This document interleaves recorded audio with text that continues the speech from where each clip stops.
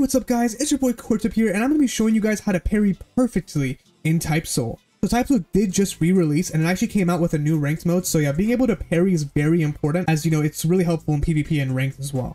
Now, my method for actually getting better at parrying is actually going to Hueco Mundo. So yeah, whether you're a Soul Reaper, get a friend to guard to you, or there is like another way too, I think, through squad missions. And if you're a Quincy, just do the same thing as well. Okay, now that we are in Hueco Mundo, I want you to go to any hollow and have them attack you. Now, what I want you to do while they're attacking you is I don't want you to fight back or anything. What I want you to do is I want you to try to parry every single time, whether it's a small hollow or a big hollow. The reason why I want you to do this is because of parry timing. Now, parry timing is very important in typesoul, as it determines whether you're able to parry certain abilities. For example, if you're fighting a speed build in typesoul, that is probably the best thing to know how to parry, especially because they have fast moves. If you get your parry timing down against speed, you can parry all of their moves very easily. Say you're fighting an Arrancar that has Granary Arrow, same thing, it's timing your parry at the right time of impact. What I want you to do is I want you to actually go next to those specific hollows, and I want you just to let them hit you. It doesn't matter if you die to the hollows or anything like that. I want them to hit you, and I want you to keep parrying every single hit. Now, what I want you to do is I want you to parry 10 times in a row, 2 times on the hollows, and then that's when you'll know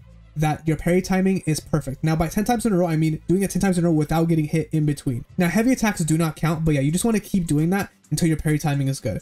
Now, another thing I would do after that is I would actually get a friend who is a speed build or just any other build, and I want you to fight them, and I want your sole focus to be just a parry. You can have them attack you how much you want and make it so as they're fighting you, all you're doing, you're not fighting back or anything, you're just parrying. So you get so good at parrying to the point where whenever someone tries to shoot anything at you, it's an easy parry. The last method I would have for actually getting better at parrying in typesoul as well would actually be going into rank and actually fighting people. There's a lot of experience really helps too, especially with different builds, but it's not that hard to get into parrying once you get the parry timing down. That's why the parry timing is so important. So yeah, I would for sure recommend doing that as well. So this is pretty much a quick video to help you guys on parrying and everything like that as well. If you guys do have any other suggestions or questions, feel more than free to put them in the comments down below. So yeah, make sure to like, subscribe for more typesoul content, and yeah, it's your boy Court signing out. Peace.